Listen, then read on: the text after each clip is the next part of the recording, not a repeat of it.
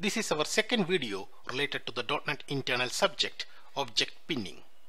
In the first one, we have theoretically explained about this subject, what is pinning and why object pinning is being required on certain situations. We have also explained the GC behavior on pinned objects. In this section, we will practically show using a Windows debugging program how the GC behaves on a pinned object. Before going to the demo, let's have few more insights related to the subject. The most important one is GC handle structure. This structure is a handle to hold the managed object when it is passed to the unmanaged world. So once garbage collector finds a handle is been allocated on the managed object, then it will not pick the managed object for deletion or moving to the another heap. Actually, there are 4 different ways to create this particular handle: normal, pinned, weak tracked resurrection. For us, for this scope, we will only discuss normal and pinned GC handles. Now, let's see what is the difference between these 2 types of pinned handle creations. The first one is pinned. We are familiar right now that if an object is been bound with a pinned handle, then it will stay at the fixed memory location. GC can neither move or delete the object until the programmer unpin or free the object. But if the object is pinned normally, then GC can move the normal pinned object to the next heap, but it cannot delete it. Let's do this in a demo and prove these particular theories. Observe this code block. We have a dog object created and a cat. Dog cannot move to the neighborhood, so it is been tied with a pinned handle. At the same time, cat is allowed to go to the neighborhood, so it is only pinned with a normal handle. Let's see in a WinDBG session how these objects are behaving. I am opening my test application. I have a sample to prove the pinning objects. By applying this button, this code block will be executed. A dog and cat object will be created. Cat object is bound by a normal pin and a dog is attached with a pinned handle. Applying the button, objects created. Now let's go to the debugger and see how these objects are bounded and where they are existing in the memory. I am opening a 32-bit debugger because this is a 32-bit process. Attaching the process for live debugging. If you have got a dump from our blog, you can open the dump, but here I am attaching the process. Selecting my application. Now the application is being attached to the debugger. The first thing, I am loading a DLL.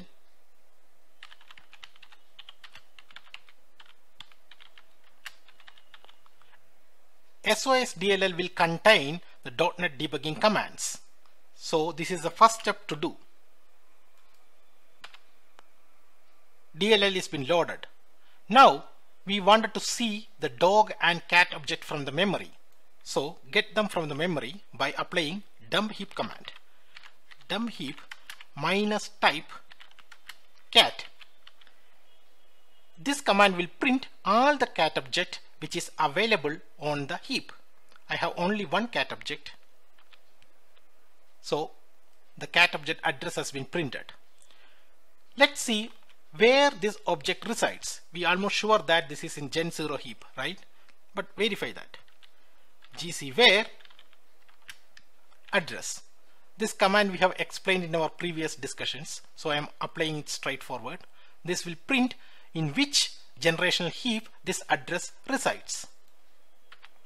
It is in Gen 0, so cat object is in Gen 0. Let's also verify the dog object. For that, I have to get the dog object. Dog. This is the address of dog object. I'm copying this address. Same command, GC where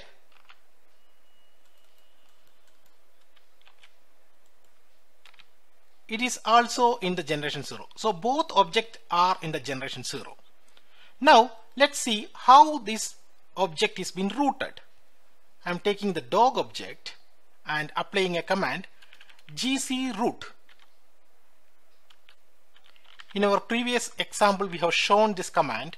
This command will print the reference chain, but here we will see how this is being rooted, with what handle. You can see that it is a pinned handle.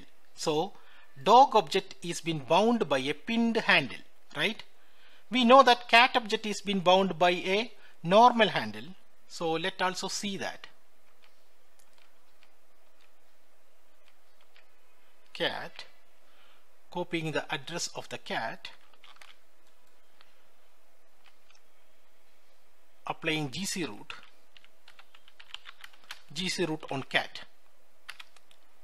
It is a normal, strong handle, but it's a normal handle. It's not a pinned handle, right?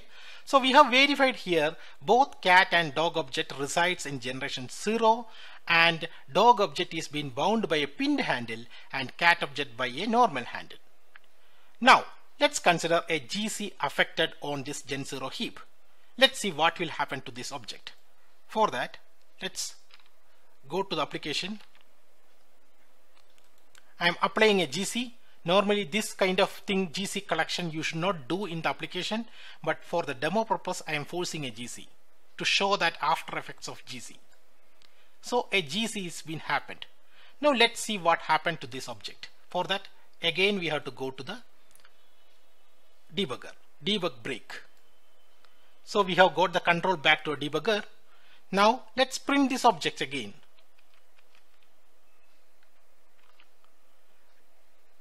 Dump heap minus type cat. Let's see where this cat object resides after the GC.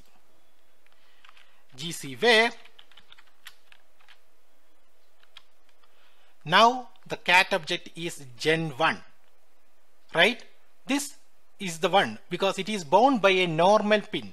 Normal pin means then GC cannot catch the object with the normal pin, but GC can move the object to the next heap. This we have proved. But now our important thing, the cat is being tied with a pinned handle, right? So let's see where it is residing. We'll take the dog, take its memory,